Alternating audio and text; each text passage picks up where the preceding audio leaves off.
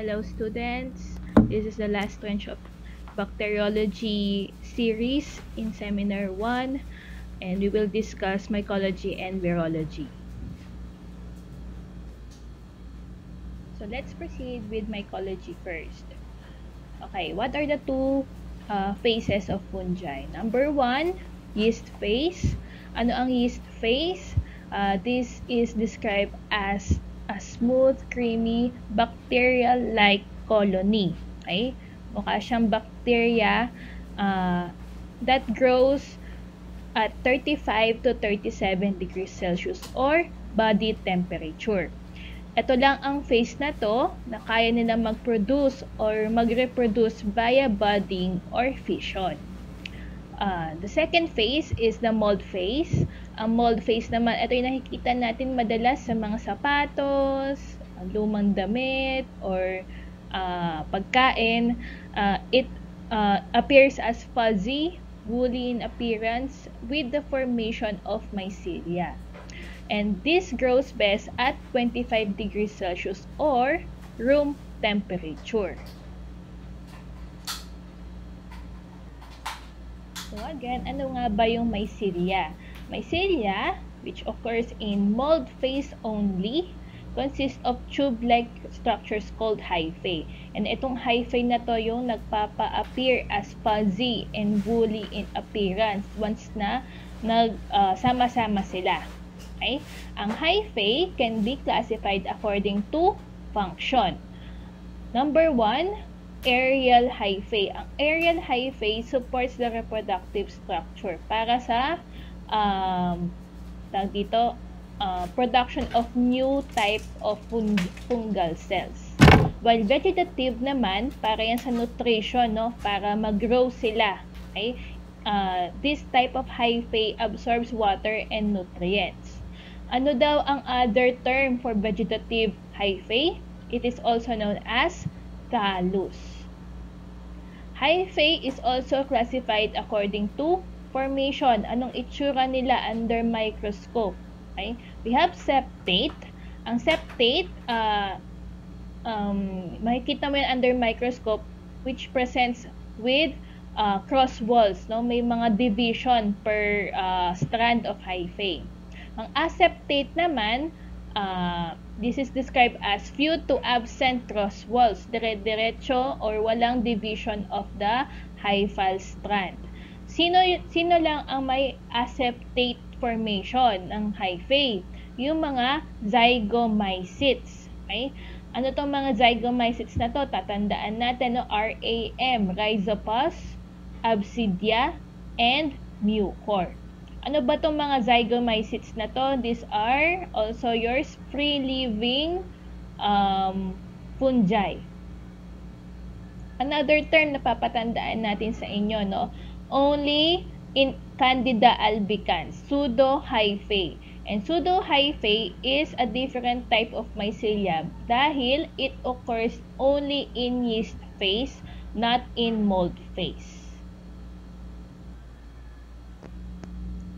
Okay, dito tayo sa dimorphic fungi.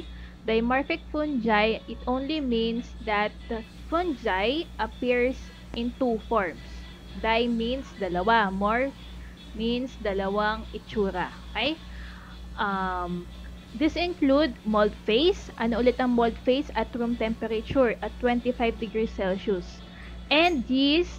Ano ang yeast? 35 to 37 degrees Celsius or body temperature. Or, take note natin ang spheroid. Okay? Ito, iisa lang ang bacteria na merong spheroid phase. So, alamin natin yan later on. Okay. Yeast phase tayo. Sa yeast phase, only in vivo. Ano ibig sabihin ng in vivo? Inside the body. So, dapat body temperature. Again, 37 degrees Celsius. Or, ang range natin is 35 to 37. Mold phase, room temperature. So, outside. Range natin dyan is 22 to 25 degrees Celsius. Sino lang ang may dimorphism sa mga fungal family? So, mnemonics natin, no? Body heat probably changes shape. So, B is for blastomyces dermatitidis, histoplasma capsulatum, letter P para Coccidioides brasiliensis, and C. Coccidioides immitis, which only present with mold and spheral phase. And lastly, letter S. Sporothrix schenki. So again, ano ulit yung mga may dimorphism na fungi family? Blastomyces, histoplasma, coccidioides, and sporothrix. So, tatandaan lang natin, no? Itong coccidioides can only form mold and spherule.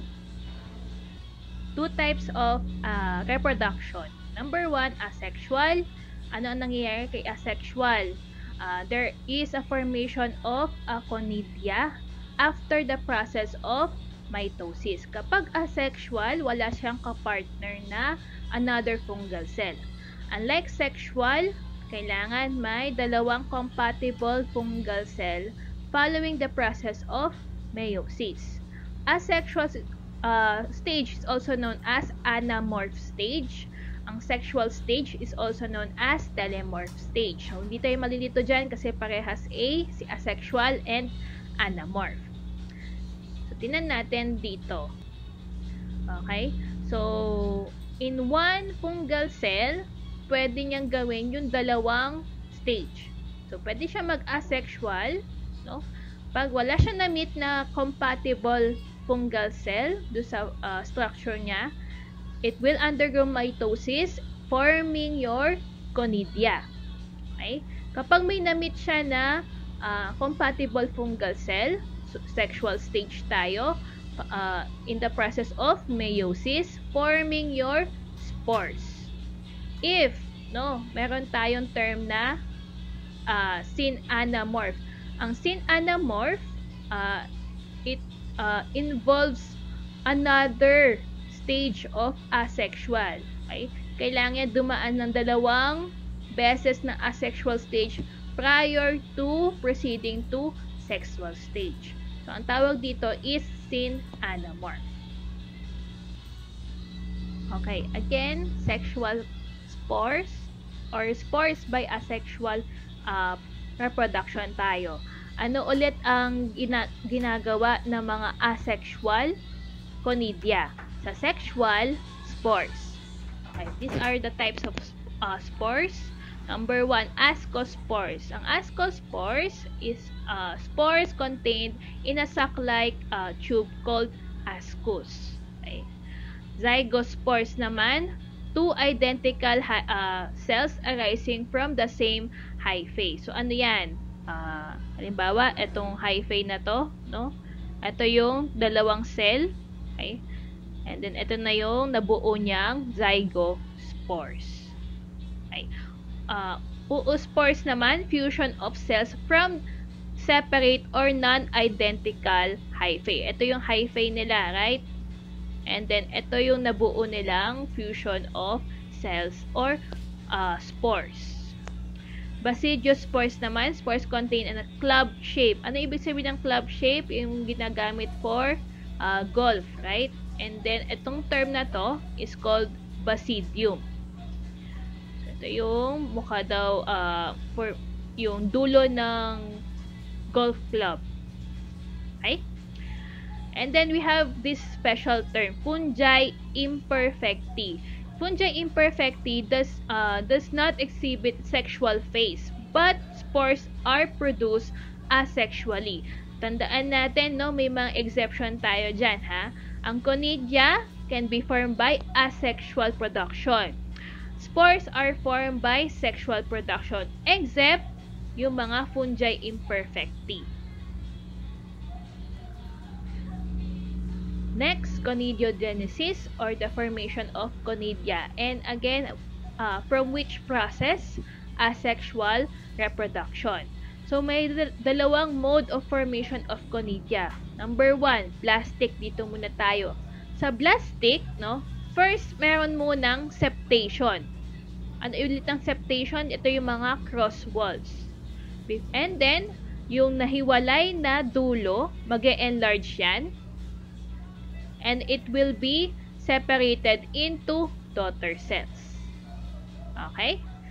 Next, sa thallic mode naman. Sa thallic mode, meron elongation or finger-like process. Okay? And then, magkakaroon ng septum. And then, maghihiwalay na. Separation of daughter cells. Okay? Sa plastic, kailangan may enlargement. Ha? Sa thallic mode, kailangan may finger-like elongation. Okay, types of conidia naman tayo. Number 1, blastoconidia or blastospore. These are daughter cells but from the mother cell that is pinched off. The normal formation of conidia, ganyan lang yan. And sino ang madalas na nagbabblastoconidia or nagpo-form ng blastoconidia? Your Candida albicans. Remember, Candida albicans, siya lang ang may pseudo-hyphae. Ano ulit ang pseudo-hyphae? Hyphae na na-form during what phase? Mold or yeast? It's in the yeast phase. Arthroconidia naman o arthrospores, fragmentation of the mycelium at the septum. So, ito yung mga arthroconidia. And example of that, Coccidioides immitis and Trichosporon. Alalahanin natin, Coccidioides immitis, only fungi that has a spheroidal form. Sporangiospore naman tayo. Sa sporangiospore, spores contained in a sporangia or sac-like formation. Okay? Huwag kayo magpapalito dyan with the ascospores, no? Ascospore is a true spore. Ang sporangiospore is a conidia. Sino lang ang may sporangiospore? Again, your zygomycetes. Sino yung mga zygomycetes? Rhizopus, Absidia, and Mucor or RAM. Para mnemonics natin yan. Next, your chlamydoconidia or chlamydospore. These are resistant resting spores. Kapag wala silang mahanap na pagkain, no, kailangan nila ng parang part of the body that resists death or yung decline of the nutrients. Okay.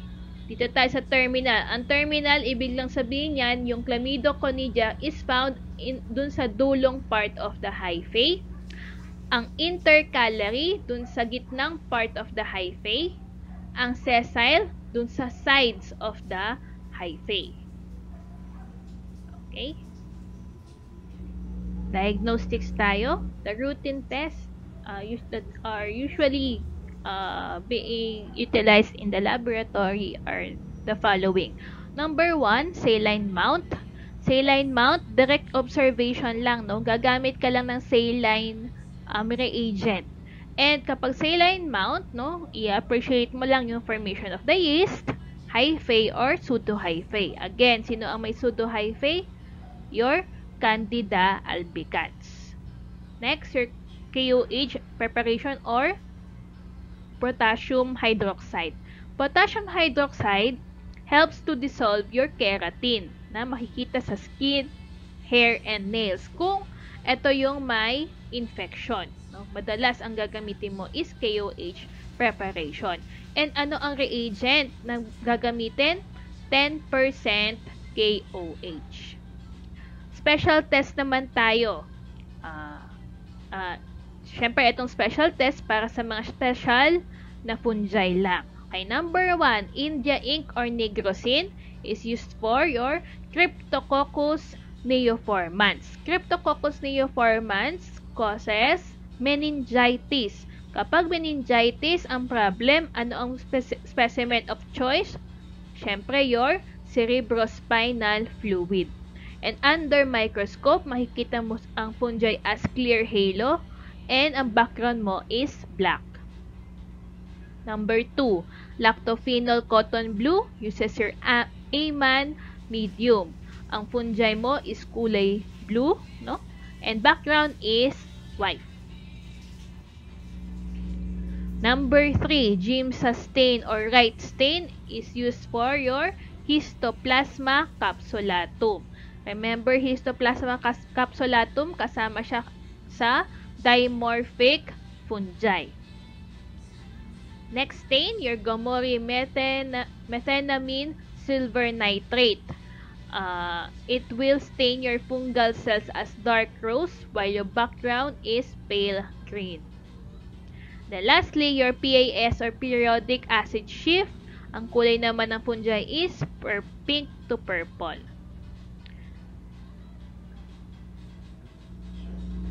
Culture media tayo. Depende dun sa gusto mong i-isolate. Okay? For the general isolation ng kahit anong fungi, ang gagamitin mo is the SDA or the Saburo-dextrose agar. And minsan, hinahaluan natin yan ng mga antibiotics. Okay? Meron tayong SDA-CC. Ano yung CC na yan? Cycloheximide and chloramphenicol. Ang cycloheximide inhibits your saprophytic fungi or the free-living fungi and your Cryptococcus neoformans. So, hindi mo siya pwedeng gamitin kung mataas ang presumption mo ng cryptococcal meningitis. While your chloramphenicol inhibits most of the bacteria. And ano yung most common brand name for the SDACC? Mycocell or Mycobiotic medium. Ito yung dalawang famous brand names. Next, your dermatophyte test medium for your dermatophytes or the cutaneous mycosis. Ano yung cutaneous mycosis natin? Tandaan lang natin, no, yung ating mnemonics na MET. Ano yung MET? Microsporon, epidermophyton, and trichophyton. Again, no, ito, mamimit natin yan later on. So, huwag kayong mag-alala. Brain heart infusion naman or BHI for systemic mycosis. Sino yung mga madalas mag-systemic mycosis? Yung mga dimorphic na fungi. Ano ulit yung mga dimorphic fungi? Yung mnemonics natin is body heat probably changes shape. So, sila yung mga madalas mag-systemic mycosis. And ang gagamitin natin is the brain heart infusion medium. Next medium, birdseed agar or nigger seed agar for Cryptococcus neoformans. Again, recall natin ano ang ink or ano ang stain for this, India ink or nigrosin. Ang gagamitin na agar, nigger seed agar or birdseed agar. And it appears as black colonies after 4 to 7 days. For Candida naman tayo, cornmeal agar with twin 80. Ang most preferable culture media. Next, rice medium for Microsporum odini. Naalala niyo si Microsporum, kasama siya sa mga dermatophytes. Next medium, your cotton seed agar, which converts mold phase to yeast phase of what fungi? Your Blastomyces dermatitidis. PDA or potato dextrose agar for Trichophyton rubrum.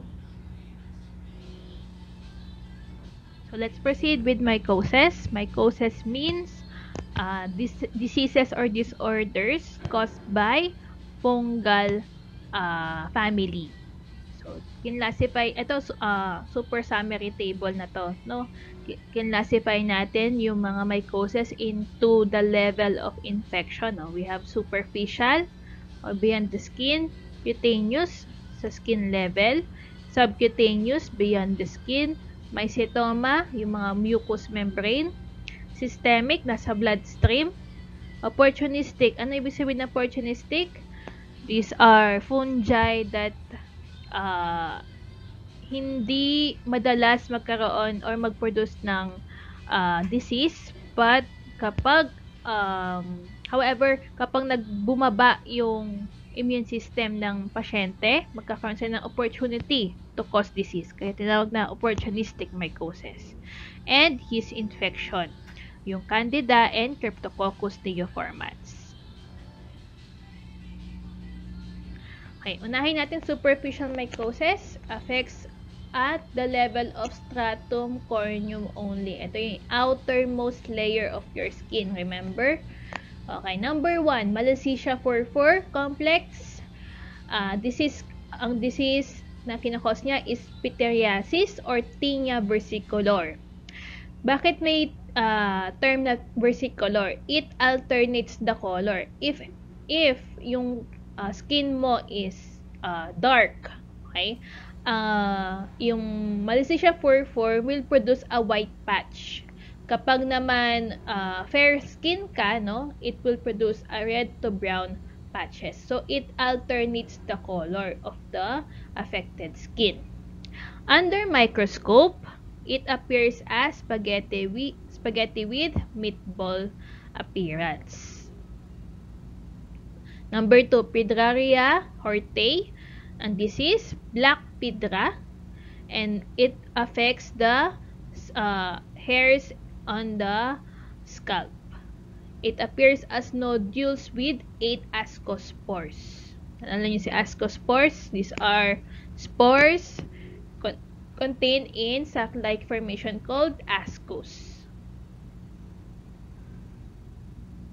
Trichosporon bay jelly or your white pidra. So, wag kayong magpapalito sa black and white pidra. Okay? Si black pidra is, again, your Pidraria hortei. And then, white pidra is Trichosporon bay jelly. Okay. Ang new name niya, in the current books, no, Trichosporon asahi. So, baka lumabas lang sa boards, hindi na bay jelly, kundi asahi na yung new name niya. And then, it will produce, not black, no? Dahil white to, light brown to gray colored nodules on the beard, axilla, and mustache, which affects only the immunocompromised. The number 4, hortei wernicki, or which causes your tinea nigra.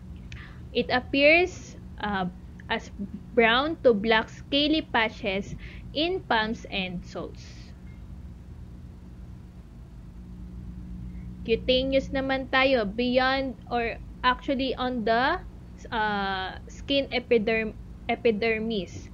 It affects your hair, nails, and skin. Depende kung anong klaseng fungi yan.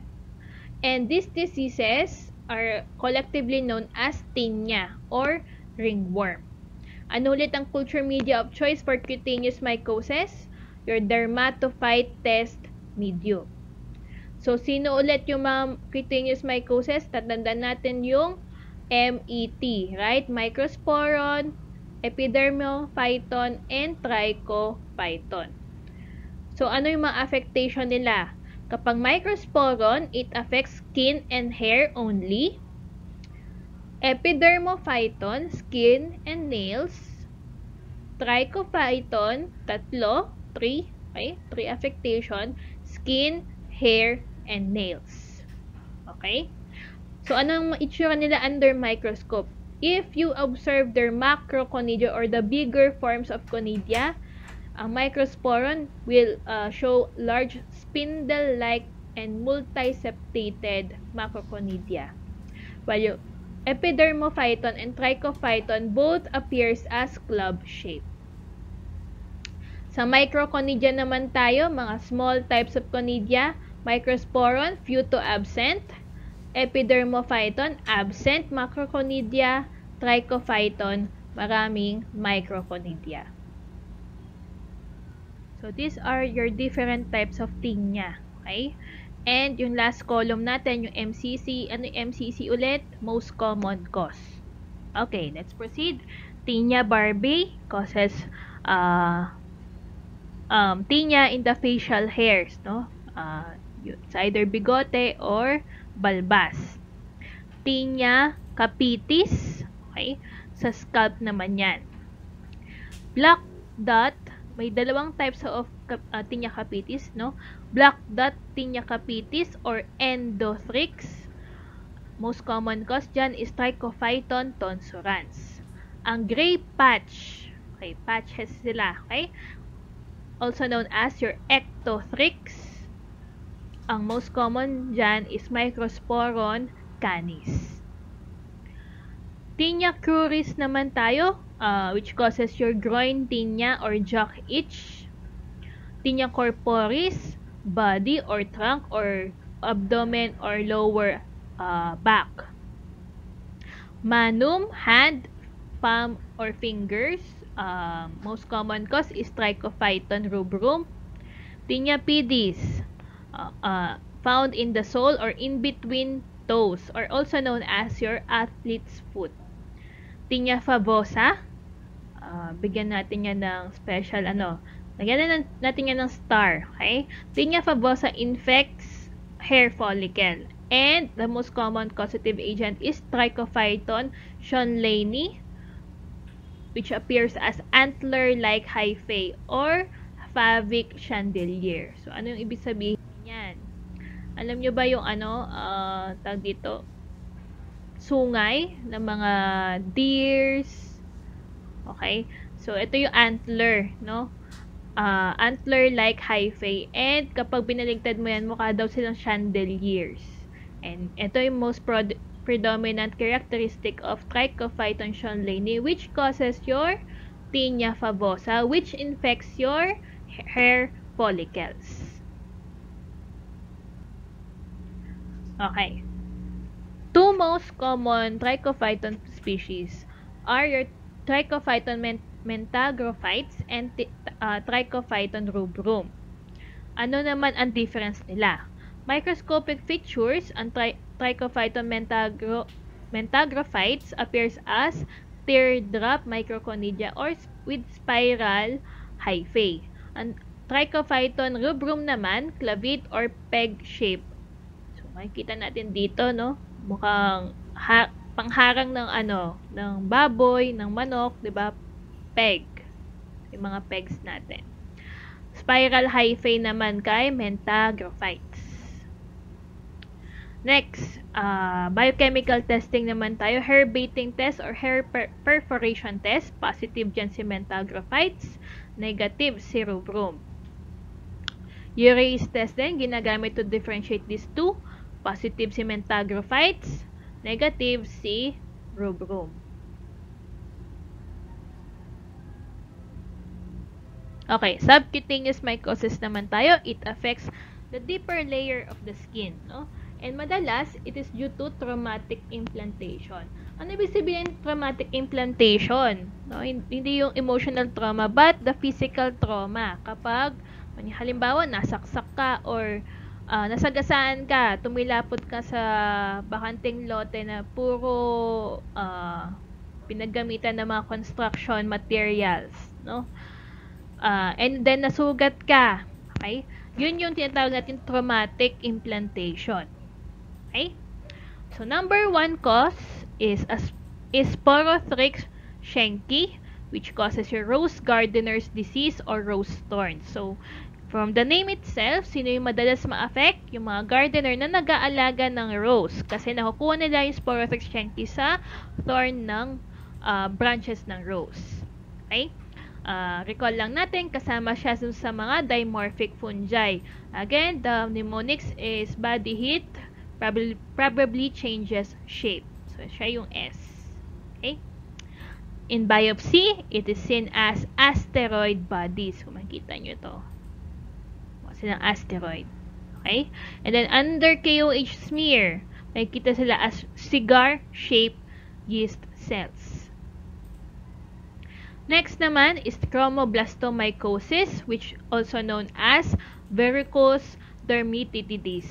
It is a disorder that is caused by the following: Fonsesei pedrosoy or Phyllophora vericosa. And in biopsy, sclerotic bodies or copper pennies under microscope. So, huwag kayong magpapalito dyan. Ang sporophytic Schenki, asteroid bodies. Sa mga Fonsesae pedrosoi or Phyllophora vericosa, sclerotic bodies ang makikita ninyo. Okay, mycetoma naman tayo. What is mycetoma? Mycetoma is a group of disorder described as having a chronic granulomatous infection with exudate draining into sinus tract. Aside from scarring, no, scar tissue, merong lumalabas din na nana, no? And nagde-drain yan through your sinus tract. Ano ba yung mga sinus tract natin? Yung mga frontal sinus, maxillary sinus, yung mga yan. Types. Okay, we have actinomycotic mycetoma, which is caused by bacteria. So, hindi to true mycetoma, ha? And it is caused by nocardia. Next, your eumycotic mycetoma. U means true. It's a true mycetoma caused by fungi. Anong fungi ang nagkakos ng eumycotic mycetoma? Pseudolaescherichia boydii. Okay? Call nga natin, ang nocardia is a acid-fast what? Negative, positive. Acid-fast, positive. Next, your systemic mycosis. Again, caused by dimorphic fungi. Pag sinabi natin dimorphic, meron silang mold phase and yeast phase. And among the example of dimorphic fungi, sino ang exception doon? Si Coccidioides dahil meron siyang mold phase and spheruleal phase. Okay? Aside from that, meron tayong special mention dito. Okay? Penicillium mammiferae. Penicillium mammiferae causes your systemic penicillosis. No? Ito lang ang true pathogen among the Penicillium genus. Kasi lahat sila normal flora or pwedeng gamitin as medication, di ba? As penicillin. Penicillium mammiferae resembles Histoplasma capsulatum under microscope. So, tingnan natin later on, ano bang itsura ng Histoplasma capsulatum? Okay, proceed na tayo with the dimorphic fungi. Blastomyces dermatitidis causes your North American blastomycosis or Gilchrist disease or Chicago disease. Okay? From the name itself, according to their epidemiology, mas madalas ito sa North American places. Mode of transmission or MOT, inhalation. Okay? So, under microscopy naman, anong itsura nila? Oval yeast, no? With broad-based budding. So, mukha silang jar, no? And nasa ilalim niya or doon sa other side is the broad-based budding. Next, your Histoplasma capsulatum causes your Darling's disease or reticuloendothelial cytomycosis or Spelunker's disease or cave disease. From the name itself, cave. So, nanggagaling yan sa mga animal sa loob ng cave, lalong-lalo na yung mga bats. And specifically, yung kanilang poops. Kapag na-inhale ng tao yung poops ng mga paniki. Okay? Microscopy, they appears as oval yeast cells with tuberculate macroconidia. So, ano yung ba yung mga macroconidia natin dyan? Yung tumutubo na to. Okay? Yan. These are your tuberculate macroconidia. Next, your Paracoccidioides brasiliensis causes your South American naman. So, wag kayong magpapalito dyan. Okay? Si North ay blastomyces dermatitidis. Si South ay Paracoccidioides. So, BP. Ha? And then next, anong other name yan? Brazilian blastomycosis or Lutz Splendor Almeida disease. Under microscope, it appears as mariner's wheel macroconidia. So, mukha silang wheel ng mga marino. Okay? Next, your Coccidioides immitis causes your Joaquin Valley disease. This is the most virulent of all mycotic agents, ha? And ang level niya is biohazard level 3. So, hindi madaling i-isolate yan in laboratory. Under microscope, it appears as barrel shape, arthroconidia, and yun nga, wala sang yeast form. Instead of yeast form, ang tawag dyan is spheroid form. Then next, opportunistic mycosis. Again, opportunistic dahil nag-aantay lang sila ng opportunity na bumaba ang immune system ng pasyente before developing a full disease. So these are mainly caused by saprophytes, and these saprophytes are again free-living organisms in the environment. Sino yung mga ito? Anong mga example? So number 1, Fusarium, who or which develop banana shape macroconidia. So ma-appreciate nyo dito sa picture. Banana shape macroconidia, Fusarium. Next, yung mga nasa lupa, Geotrichum and Paecilomyces.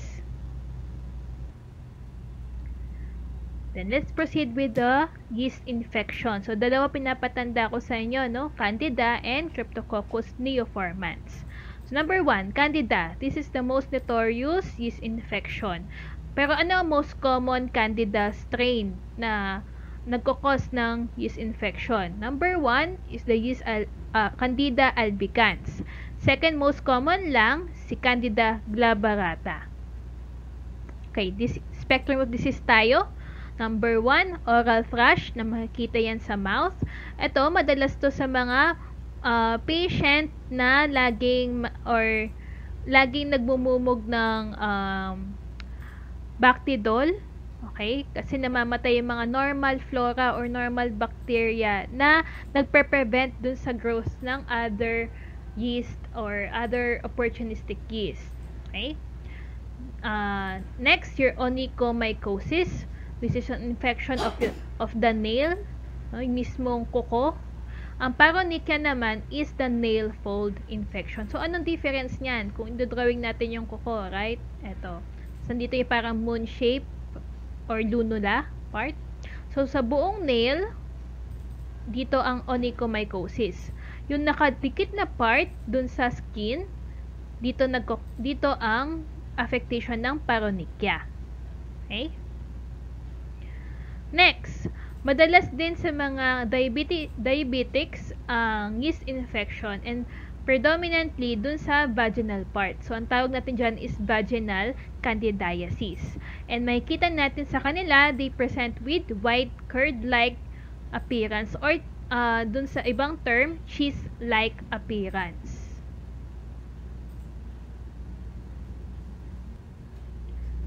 For diagnostic test, first, microscopy. Ano ma-appreciate natin under microscope?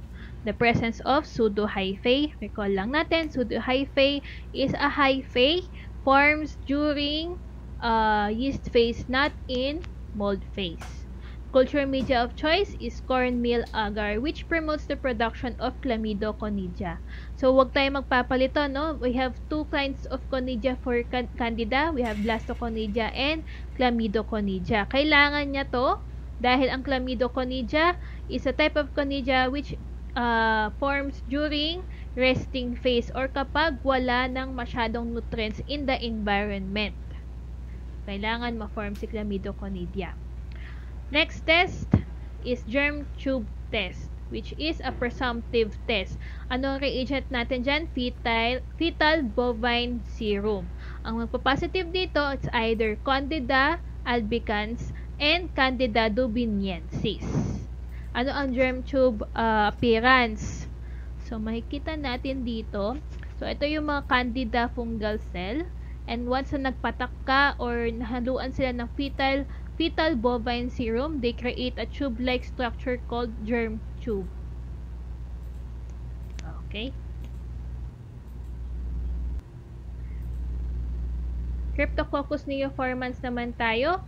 Cryptococcus is a major cause of opportunistic meningitis, lalong-lalo na with AIDS patients. So, huwag kayong magpapalito. Candida is for diabetes mellitus. Cryptococcus neoformans sa may mga AIDS.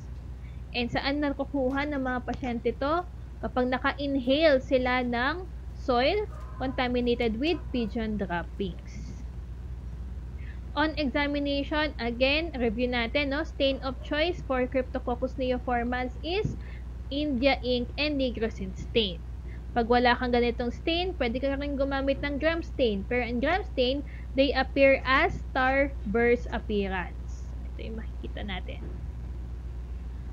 Biochemical testing naman tayo. We make use of inositol, phenol oxidase, urease, and nitrate.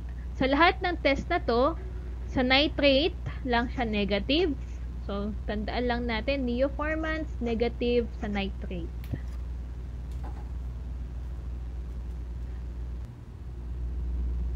Pneumocystis jirovecii, ang new name niya, ito, and the former name is the Pneumocystis carinii. So, previously, no, meron tayong term na PCP. Ang PCP stands for Pneumocystis carinii pneumonia. So, gamit pa rin yung old name. Pero ang new name niya talaga is jirovecii. And this is also seen in patients with HIV. Si Cryptococcus neoformans, more on AIDS patient na nagkaroon ng meningitis. Si Pneumocystis, pneumonia naman in AIDS or HIV patients. Okay? Ang difference nito among other fungal cell is that Pneumocystis jirovecii presents with the absence of ergosterol in the cell wall. Ano ba tong ergosterol? Ito yung nagkakreate ng lipid bilayer ng cell wall ng mga fungi. Ito lang ang fungi na walang ergosterol sa cell wall. And kung pneumonia ang kinokos na disease ni Pneumocystis jirovecii, ano ang specimen of choice? Hindi sputum, ha? Kundi bronchoalveolar lavage or BAL. Pinaghugasan, no? Ng from bronchus hanggang dun sa alveolus. Then let's proceed with virology. General description: viruses consist of either RNA or DNA and never the combination of these two. So, components naman tayo from innermost going outermost, no? Innermost is capsid or the protein shell that goes or encloses the genome. And then second, genome plus capsid will kapag nag-combine will result into nucleocapsid. Okay? And then outermost pa ulit diyan is virion. Ang virion naman is the complete viral particle. Okay? And then we have a special term or special terminology called Dane particle. Ang Dane particle is a virion of hepatitis B. And then lastly, ang envelope. Ito, no, hindi to laging present sa mga viruses.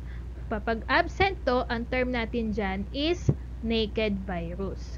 Ano ba tong envelope na to? Envelope is described as lipid membrane that surrounds the whole virus. Morphology tayo. What is the largest and what is the smallest virus? The largest virus is pox virus. Smallest, ang polio viruses. Okay?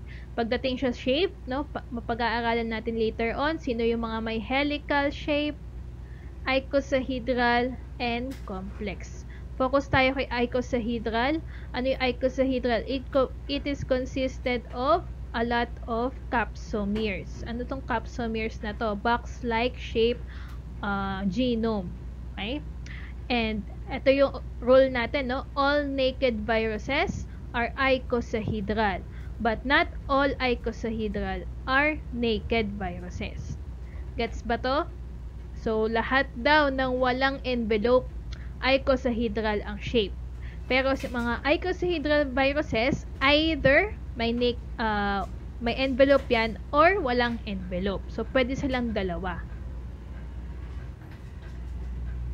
Specimen collection. When is the best time to collect specimen that which we know or we acknowledge na merong virus? Okay? Best time is to collect in early stages of infection, no? Best time diyan, no, less than a week kapag collect ka na ng specimen para ma-appreciate mo yung virus sa isolation. And then mode of collection, most common diyan is swab, no? And then ang swab material natin must be made up of dacron or rayon. Do not use swabs containing calcium alginate because it will deteriorate fast yung lipid membrane, lalong-lalo na sa mga enveloped viruses. Specimen should be stored at 4 degrees Celsius but not frozen. And kapag na-delay na more than 4 days ang testing, pwede mo siyang ilagay sa freezer at negative 70 degrees Celsius. For transport naman, depende yan kung anong goal mo. Okay? If nagme-maintain ka ng temperature, you can use dry ice or liquid nitrogen. To keep the tissues from drying naman, you can use saline or trypticase soy broth. And to protect less stable viruses, you can add albumin, gelatin, or serum for their nutrition. Then, diagnostic test. Number 1, microscopy. For bright field microscopy, pwede mo ma-appreciate dyan yung largest virus natin, which is the pox virus. All other viruses, hindi mo na yan ma-appreciate under bright field microscope. So, kailangan mong gumamit ng special microscope, the electron microscope.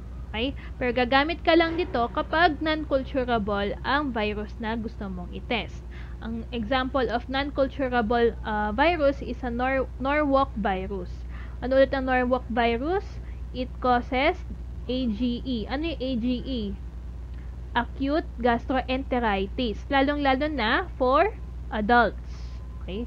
Aralin natin yan later on, ha?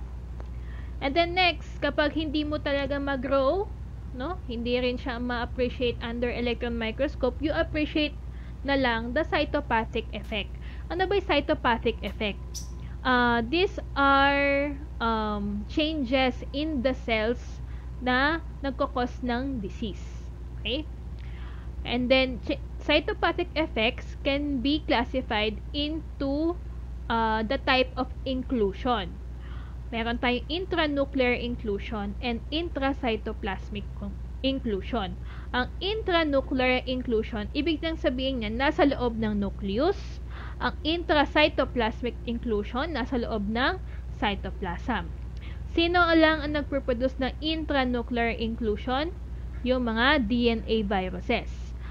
Dahil ang DNA viruses assemble at the nucleus. Ang RNA naman produces intracytoplasmic inclusion dahil sa cytoplasm ang site of assembly nila. Okay, these are the names of inclusions, no? Proper names and the most common cause of virus and other notes. And then, start tayo with the first one, Cowdrey type A. Cowdrey type A is caused by either HSV or VCV. Ang HSV is also known as herpes simplex virus and VCV stands for varicella zoster virus. And remember, yung dalawang virus na to has a tendency of, pakisulat na lang, latent infection. Ano ibig sabihin ng latent infection? Pwede kasi silang maka-infect and then later on, pag nagamot mo na, pwede rin silang matulog muna, no? Magiging dormant muna sila for a while. Kapag bumaba ang immune system, magkakaroon ng reinfection. Yun ang tinatawag natin latent infection. And then, para ma-appreciate mo si Cowder type A, you make use or you do a chunk smear. You collect from the base of the skin ulcer. Okay? And then, ano ang ma-appreciate mo under chunk smear? The owl's eye appearance of the cells. Next type, Cowder type B, which is not commonly seen nowadays in the books kasi ang Cowder type B daw ay old or obsolete term na, no? Kasi hindi na daw talaga siya true inclusion dahil very subjective lang siya, no? And then dati, no, sabi daw nila ang Cowder type B is caused by either CMV or cytomegalovirus and poliovirus. Next, your halo cells. Halo cells is also known as coilocytes. And coilocytes, iisa lang yan, human papilloma virus. Ano ang description natin dyan? Dahil tinawag siyang halo, no? Meron siyang cells and then merong surrounding na non-staining halo. Negri bodies naman, ang cause lang yan is the rabies virus. And hindi mo ma-appreciate si negri bodies habang buhay pa yung pasyente. Pagpatay na yung pasyente. Kasi ang specimen mo would be brain matter, no? During the autopsy of the patient. Next naman, Councilman bodies. Councilman bodies is caused by, laging yellow yan, ha? Either yellow fever and hepatitis. Diba hepatitis causes jaundice? So, yan. Councilman bodies, appreciate natin dyan is yung laging mga nagkakos ng yellow. The yellow fever and acute viral hepatitis. Okay, next. Warthin-Finkeltay inclusions. Ang cause niyan or causative agent is rubiola virus.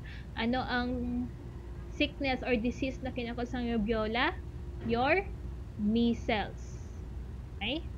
Henderson-Patterson or HP bodies or molluscum bodies. It is caused by molluscum contagiosum virus which belongs to pox viruses. Guarnieri bodies naman caused by a lot of viruses under poxviridae such as your smallpox and chickenpox as well. Downy cell din, no? It's not a real inclusion but a cytopathic change. It is also known as reactive lymphocyte and nangyayari lang siya once you have an infection due to EBV or Epstein-Barr virus.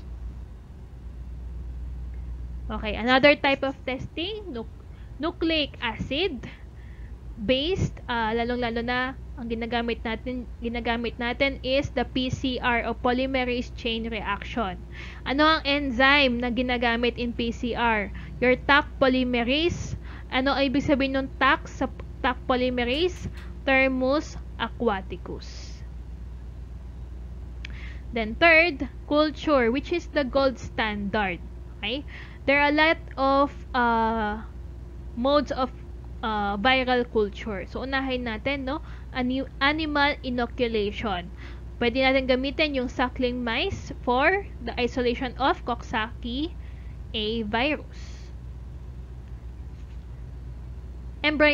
Embryonated eggs, pwede nating i-isolate dyan, influenza virus.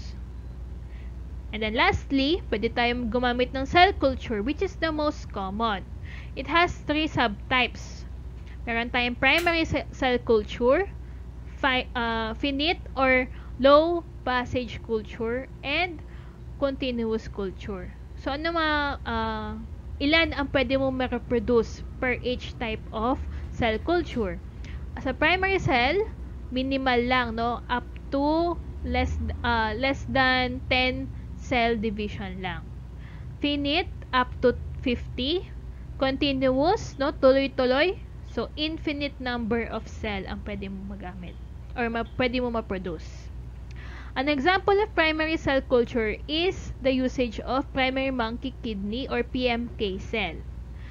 Sa finite naman, pwede kang gumamit ng human neonatal lung or lungs ng newborn.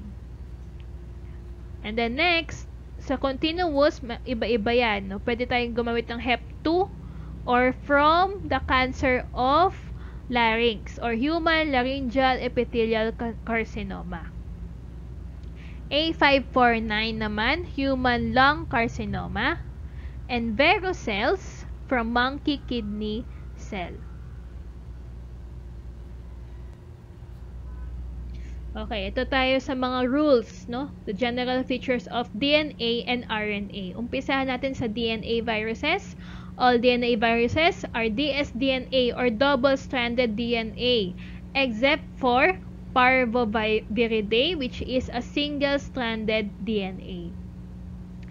All DNA viruses are naked except for Hepadnaviridae, Herpesviridae, and Poxviridae. All DNA viruses have icosahedral capsid symmetry except for Poxviridae, which have complex shape. Then another rule, all DNA viruses replicate in the nucleus except for Poxviridae. Lastly, all DNA viruses have linear genome except itong mga to. They have circular naman, circular genome. Papillomaviridae, Poliomaviridae, and Hepadnaviridae. So, it takes time to memorize this. So, i-absorb nyo muna. Sa RNA naman, mas marami tayong rules dito. Okay? All RNA viruses are SS or single-stranded RNA except for Rhiodviridae, which is a double-stranded RNA or dsRNA. All RNA viruses are enveloped except Picornaviridae, Caliciviridae, and Rhioviridae, which are naked viruses. Next, all RNA viruses replicate in the cytoplasm except Orthomyxoviridae and Retroviridae, which replicates in the nucleus.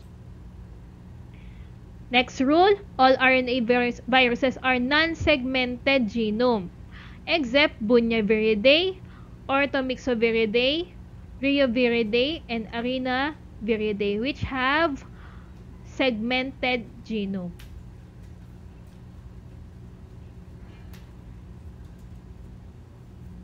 Next naman tayo, sa icosahedral RNA pa rin tayo, no? Sino yung may icosahedral shape and at the same time naked? PCR, tandaan natin, Picornaviridae, Caliciviridae, and Rhioviridae. Sino naman yung icosahedral pero envelope? Togaviridae, Flaviviridae, and Retroviridae. Sino naman ang may helical shape?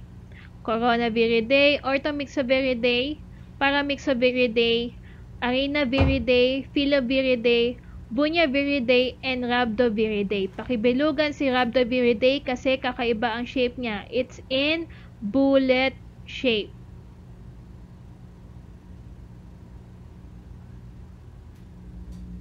Okay, next.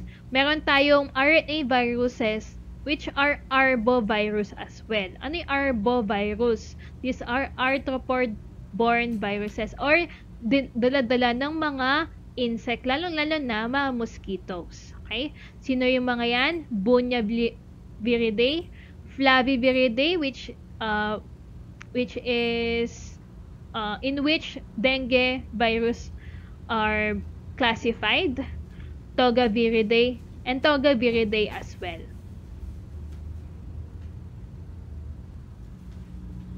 Okay, dito tayo, Baltimore classification. This is a classification based on the structure of the genome. So, tandaan natin, no, ano ibig sabihin ng class 1, class 2, class 3, class 4, and yung mga example niya. Okay? So, balik tayo sa class 1. Class 1 is also known as double-stranded DNA viruses. So, sino yung mga, di ba, sinabi natin, all DNA are double-stranded except your Parvoviridae, no, which is a single-stranded. So, pilugan natin yung class 2, which is single-stranded DNA virus, Parvoviridae. Class 3 naman, double-stranded RNA virus. So, sino lang, di ba, lahat ng RNA viruses are single-stranded except Reuviridae, which is a dsRNA. So, highlight na natin yan, no? Must know. Okay? And the rest of the clan of the RNA are single-stranded positive sense. So, remember natin kanina, class 4 is single-stranded positive sense. Then, class 5, single-stranded negative sense. Okay? Class 6, single-stranded positive sense RNA with DNA intermediate or may kapartner na DNA polymerase, si Retroviridae. Siya yung classification 6. Classification 7, double-stranded DNA viruses with RNA intermediate Hepadnaviridae. So, tandaan nyo yung mga hinighlight natin kanina. Okay? Okay. Para sa mga student na medyo into photographic memory, no? Mas magandang aralin ito, no? Sino may envelope, sino ang walang envelope, naked, 'di ba? PCR, right? And icosahedral at the same time. Okay. An icosahedral envelope. Yan. Next, discuss natin si antigenic shift versus drift. And this is most commonly occur in influenza viruses. So, ano ba ibig sabihin ng shift and drift? So, based dito sa picture, no, si shift, kapag nag-combine siya with all other viruses, it will create a new subtype.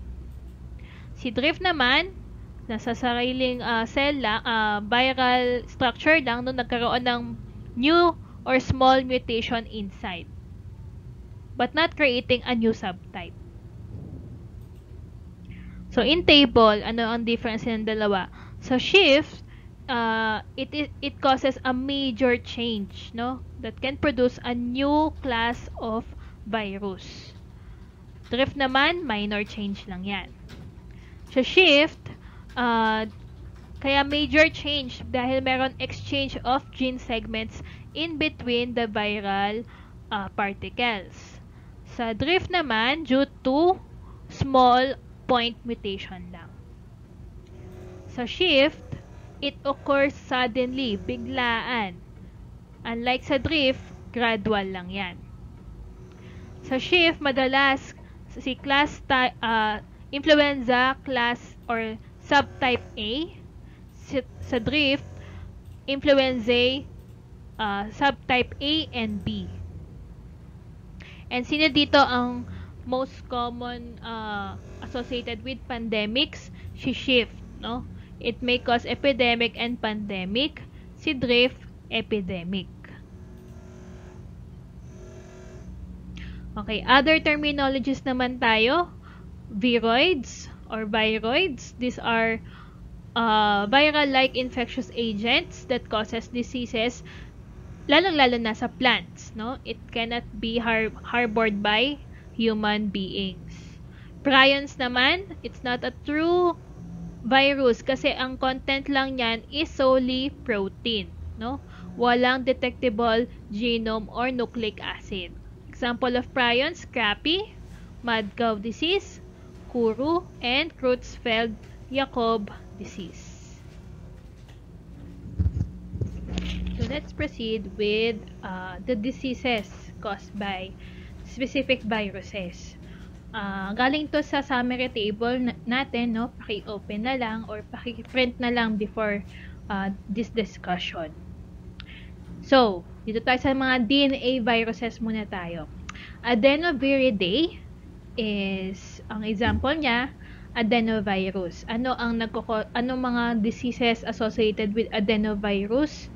Number 1, your acute respiratory diseases, lalong-lalo na sa mga military recruits, no? Nasa AFP, PMA, mga yan.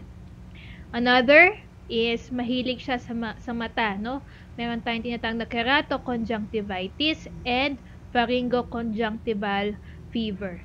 Ang sore eyes brought about by adenovirus is very contagious, no? Kaya kaya niya mag-produce ng epidemics, no, or endemics on a certain area. Another is they can cause infantile gastroenteritis and acute hemorrhagic cystitis, UTI, no? Ito lang yung isa sa mga viruses that can cause UTI. Next, your papillomaviridae. Example, human papillomavirus. Ano ang mga types ng papillomavirus that can cause disease? Ang type 6 and 11, for warts yan. Okay? Lalo-lalo na sa anogenital. Ano ibig sabihin ng anogenital? Anus plus the genitalia. And yung warts na kinakos ng human papillomavirus is also known as condyloma acuminatum. Huwag magpapalito, may narinig na rin tayong condyloma, right? Dun sa secondary syphilis. Ano ang term nila doon? Condyloma lata. Next type, your 16 and 18 is associated with cervical cancer. So, ito, mas malaking number, mas grabe yung kinakos na disease. Okay, next, parvoviridae. Example is human parvovirus B19. Narinig nyo na ba siya? Back in Hema? Of course, right? Ano mga diseases na kinakos niya? Number 1, erythema infectiosum, or also known as the fifth disease. No? And anong itsura ng mga pasyente meron yan? Lalong-lalo na sa mga infants, no? Slap cheek appearance. Lalong-lalo na dun sa, dun sa mukha. Okay? Mapulang-mapula yung cheeks. Number 2, transient aplastic crisis and pure red cell aplasia. This is a type of aplastic anemia, no? Lalong-lalo na, ang target nila is the red blood cells. And lastly, yung pinakadelikado, no? Which can cause fatality to newborns, hydrops fetalis.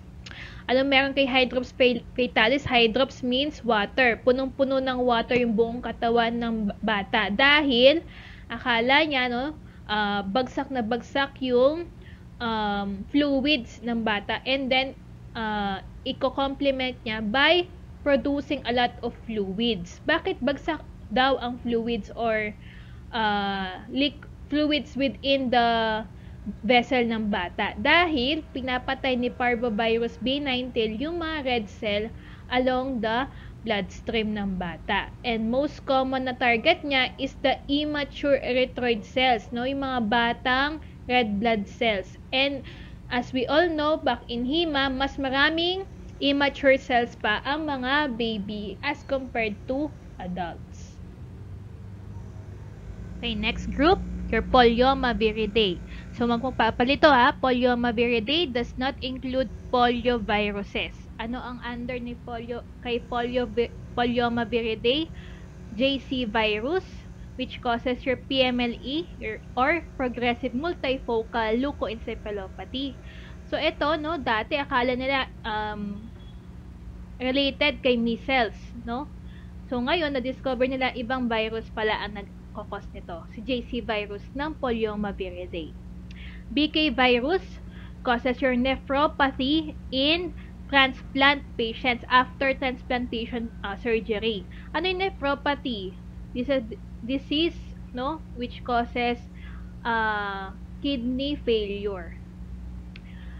Merkel cell virus naman, isa to sa mga virus that can cause cancer. What kind of cancer?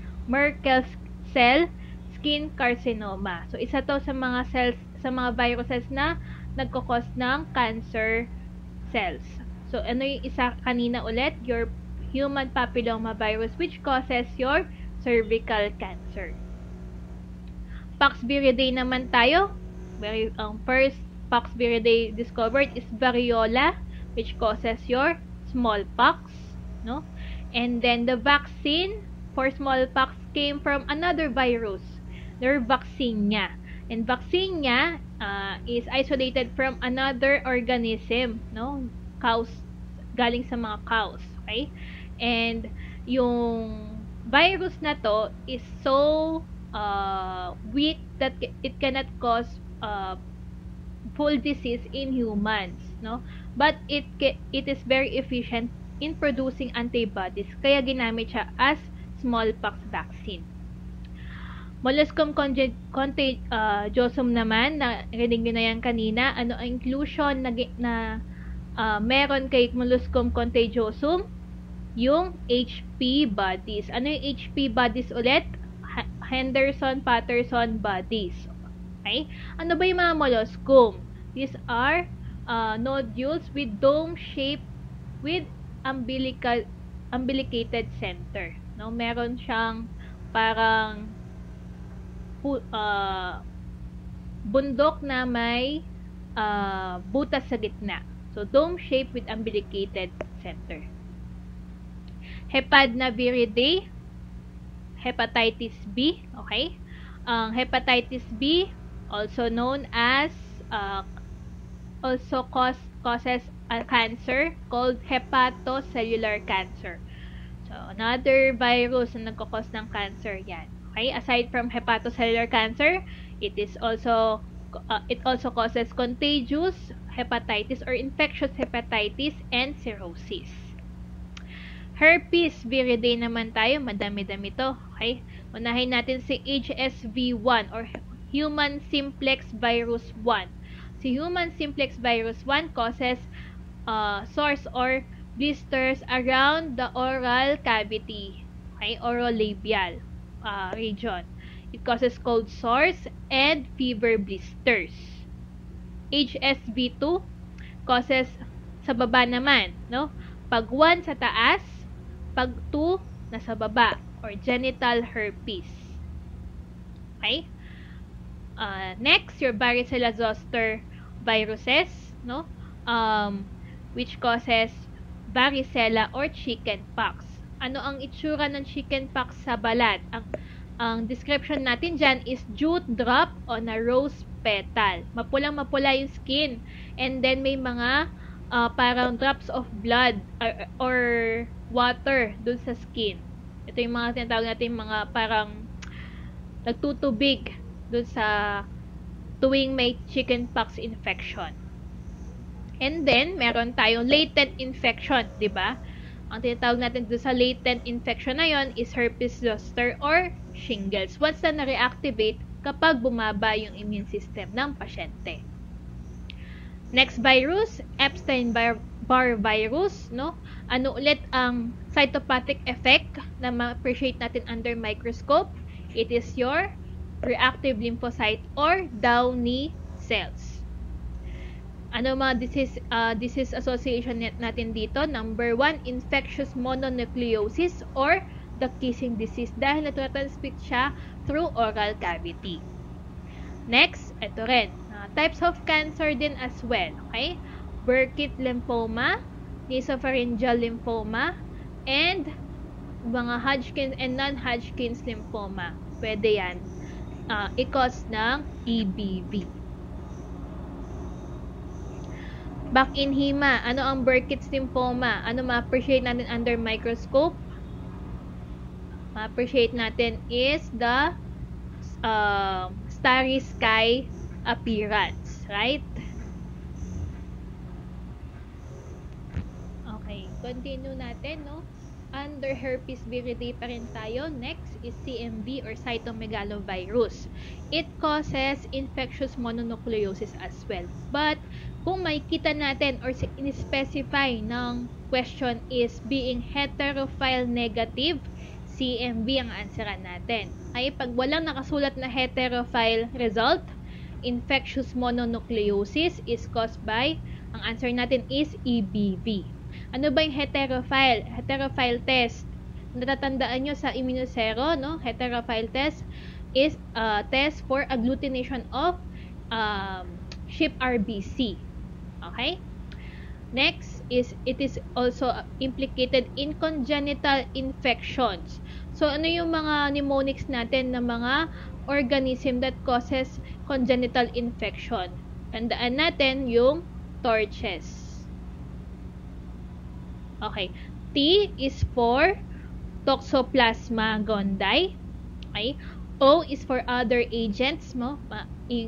Included na din dyan si Zika virus. Okay. R is for rubella virus.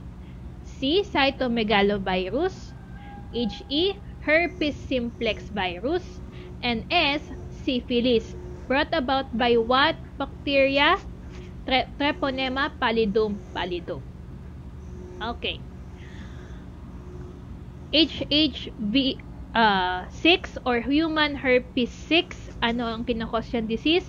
Yung exanthem subitum or also known as Rosola infantum. And also, in Rosola infantum, implicated din dyan si HHV7 or human herpes virus 7. HHV8 or yung bago natin, no? Ang other name niya is KSHV. Ano yung ibig sabihin nun? Kaposi sarcoma herpes virus. And this HHV8 is a co-infection in HIV which causes your cancer na tinatawag natin Kaposi sarcoma. It is a lymphoma specifically found in AIDS. Okay, RNA viruses na tayo, no? Done na tayo with the DNA viruses.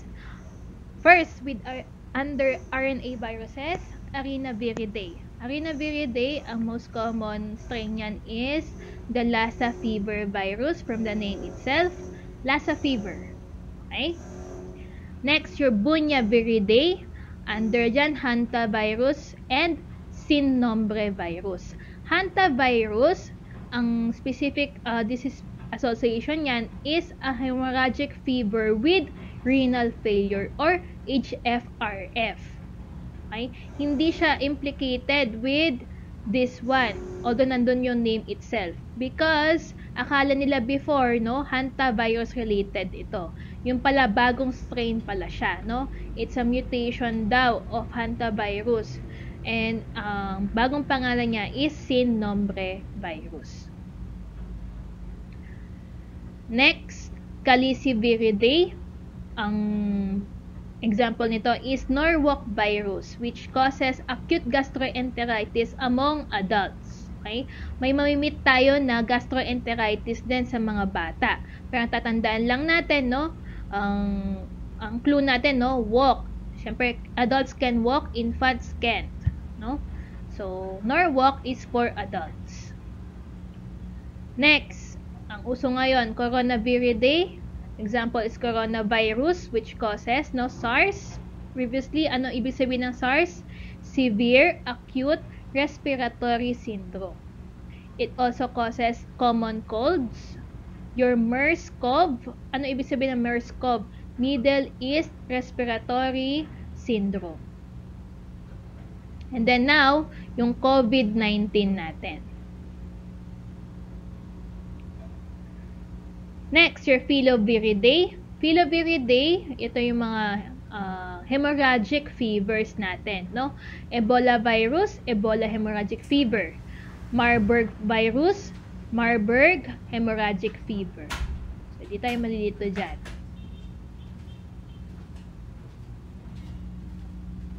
Next group is Flaviviridae. Natatandaan nyo yung Flaviviridae, ito yung mga arboviruses natin. Ano ulit ang mga example ng arboviruses natin? Togaviridae, Flaviviridae, and Bunyaviridae. So, let's proceed with Flaviviridae. Flaviviridae, ano mga example niya? Dengue virus, no? it causes your dengue hemorrhagic fever and dengue shock syndrome. Ano yung pinagkaiba ng dengue hemorrhagic fever and dengue shock syndrome? Dito sa dengue shock syndrome, bagsak si BP or other vital signs. Okay? Lalo na yung BP natin. Okay? And then hemorrhagic fever, fever na may bleeding pa. Ano yung mga symptoms ng mga bleeding? Abdominal pain, nosebleed, and anong tawag dito? Loss of platelets. Next, your yellow fever virus. Ano ulit yung inclusion na associated with yellow fever virus? Your Councilman bodies. And yellow fever virus also causes hemorrhagic fever as well. Hepatitis C. Hepatitis C is most commonly implicated in post-transfusion hepatitis. Kasi mahirap siyang i-detect para kapag nagtitest tayo ng mga blood bags.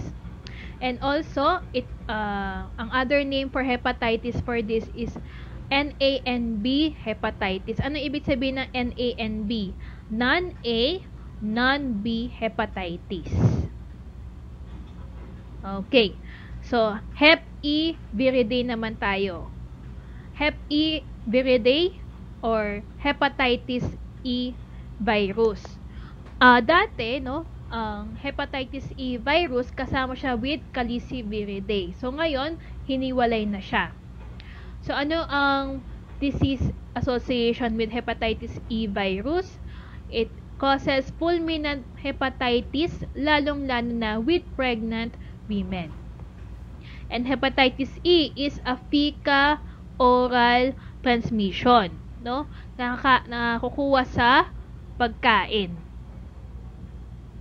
Next, your orthomyxoviridae. Ito yung mga influenza natin, no? We have right now, most common natin is 3 types, A, B, and C. Again, no, nalala nyo yung influenza A, it is capable of having an antigenic shift and drift. Ang shift, mabilisang changes. It that result into major mutation causing a new subtype. Si drift, mabagal, no, minor changes, walang new subtype. Influenza type B causes only antigenic drift. Si C, ang tawag natin dyan, stable. It cannot undergo shift and drift kasi very stable ang kanyang viral particle. Paramyxoviridae naman tayo. Sa paramyxoviridae, we can under this, rubiola. Si rubiola, ang example dyan is measles. Ano ang makikita natin, no? A very pathognomonic sign. Ano ibig sabihin ba ng pathognomonic sign? Kapag nakita mo na to, hindi ka na magkakamali, no? In diagnosis. Okay? Hindi mo na kailangan ng iba pang differential. Ang makikita mo dito is Koplik spots. Ano ba ang Koplik spots? So, ang Koplik spots natin is found or located in the oral mucosa. Lalong-lalo na sa cheek part ng oral mucosa. Ito yung mga white spots natin. Okay? And then, next, your mumps virus, which causes inflammation of parotid glands or parotitis. In the long run, pwedeng mag-cause ng orchitis. Ano ibig sabihin ng orchitis? Inflammation of the testicles and meningitis as well. Pero, hindi ito ang most common cause ng sterilization among males, no? Ano ang cause ng pagkabaog? Ano ang most common cause ng pagkabaog ng mga males? This is caused by varicocele. Ang varicocele, hindi yan cause ng kahit anong virus at hindi rin yan cause ng mouse virus. But instead, varicocele is a varicose veins na makikita dun sa scrotum ng pasyente. Okay? Next, your RSV or respiratory syncytial virus. RSV affects lower respiratory tract, no? Lalong-lalo na sa mga infants and young children. Next, Picornaviridae. So again, no, pinatanda ko sa inyo, ang poliovirus is not under Poliomaviridae but instead dun sa Picornaviridae. And again, poliovirus causes your poliomyelitis. Okay? Ano bang meron kay poliomyelitis? It is a peripheral nerve problem. Ibig sabihin, yung paggalaw or paralysis dun sa hands or feet na nagkakos ng shrinkage of muscles kasi hindi mo na nagagamit yung specific area. So, may makikita tayong mga pulube, no? Na hindi pantay yung paa. Okay? So, malamang wild type of poliovirus yung na-acquire nila. Next, your Coxsackie virus. Ano yung mga types niyan? Coxsackie A causes your herpangina. A16, hand, foot, mouth disease or HFMD, and type B is pleurodynia. So ano ibig sabihin ng mga to, no? Herpangina is blisters, no, that can be found in the face, lalo na din do sa nasal cavity. Okay? Ang A16, ito medyo weird yung pattern nito, kaya ang nilagay na lang sa name, no, yung mga most common regions of the blisters. Lalo na sa hand, sa paa, talampakan, no? And dun sa bibig, lalo na sa bandang lips. Okay? Pag sabay-sabayan nangyari, no?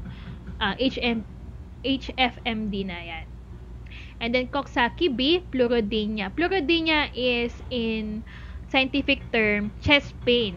So, may chest pain ka na, no? Meron ka pang infection dun sa abdominal area. Rhinovirus naman tayo. Rhinovirus affects upper respiratory tract, tract of the children.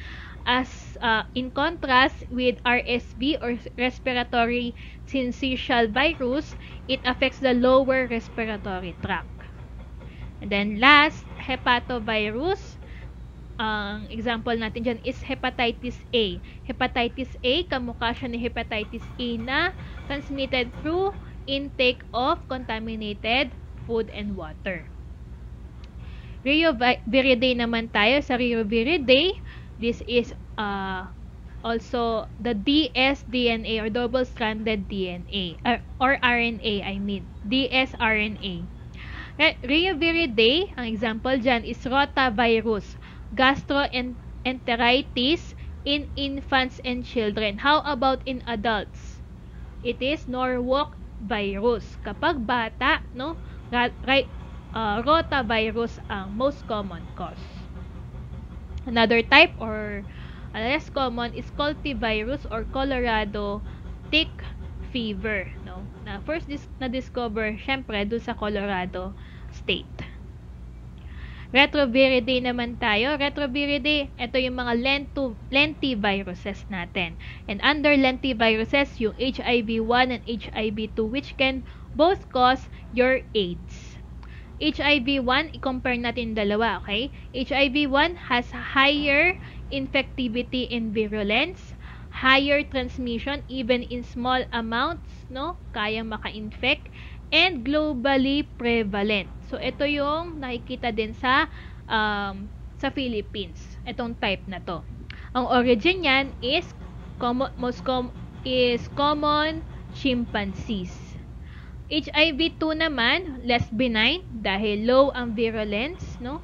Low transmission, kahit madaming amounts of virus, kailangan ng maraming amounts of virus para maka-create ng disease manifestation. It is common only in West Africa and ang origin daw niyan is from Suti, Mangabey. Rhabdoviridae naman tayo. Rhabdoviridae, example is Lyssa virus, can cause your rabies. Okay? Ano ulit ang inclusion body found in rabies? Negri bodies, which can only be biopsy through your, or can only be observed under or using brain specimen after autopsy, pag namatay na yung patient. Okay? And lastly, for the RNA viruses is Togaviridae. Togaviridae is ano under dito? rubella. Okay? Rubella is also known as the German measles or 3-day measles. So, mas mabilis mawala yung measles na to. Okay?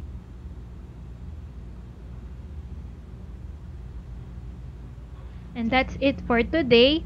Kung may mga questions pa or comments, please write a comment or question through Facebook Messenger or Canvas inbox. And for further announcement, please wait lang tayo kung anong gagawin natin next week. Okay?